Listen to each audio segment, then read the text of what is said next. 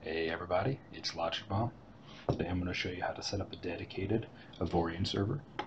First thing you need to do is download Steam CMD if you don't have it already. I'll put the link to download it in the video description to make it easier for everybody.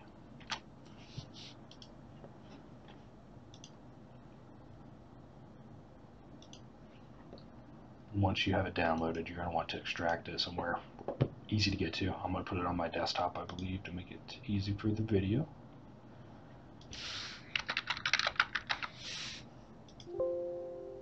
Oops, I'm going to make that folder.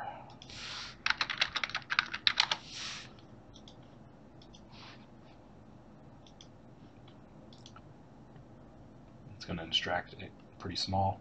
Then you just need to run it. This is going to download Steam basically into that folder for you. So it's the command, the CMD interface version of it, I guess. So when you get here, you're going to want to log in anonymously.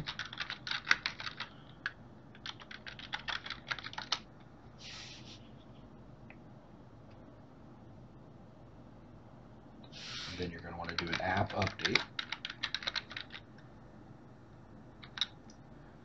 And, 565060 is the ID number for Avorion.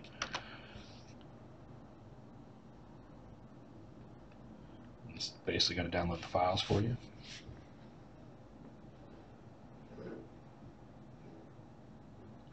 Once it's done, you can actually close this window, but if you do need to update Avorion again, you just need to type this app update again, and it will update the files for you. For now, we can close it because we're good.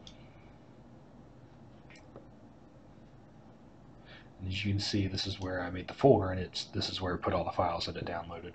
So from here, you want to go Steam Apps, Common. There's your Avorion server.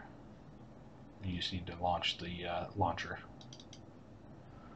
And this is where you can set up everything for the dedicated server. All the different settings.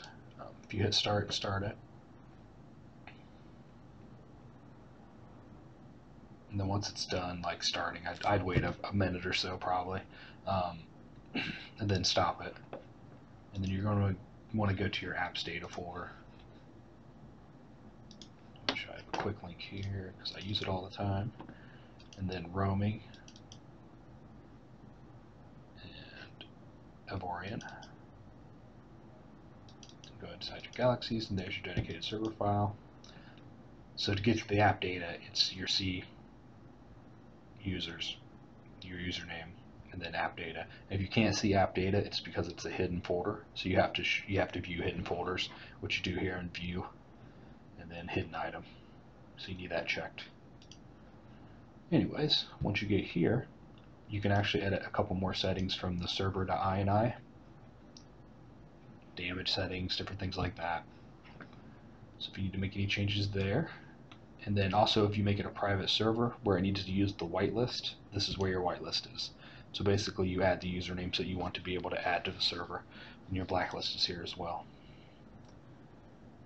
Alright, I think that's it. That's how you set up an Avorion server. Hope the video helps you out. Follow me on Twitch at LogicBomb82 or on YouTube at Minecraft Union. Thank you. Have a great day.